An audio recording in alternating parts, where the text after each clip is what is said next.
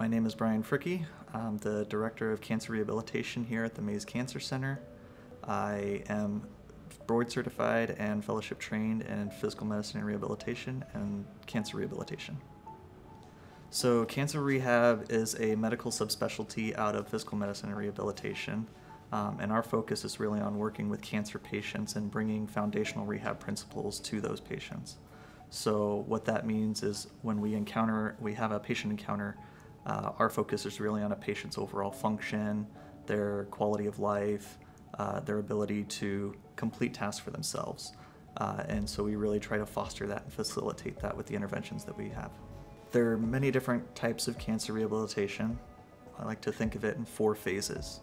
We have the preventive phase, the restorative phase, supportive phase, and palliative phase.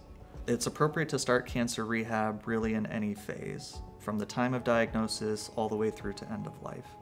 There's many things that we can do as rehabilitation specialists and experts to support someone's physical function, to support their mental function, support their overall quality of life, and being able to engage with their loved ones, be able to tolerate their cancer treatments, be able to really decrease the burden of long-term after effects of cancer treatment.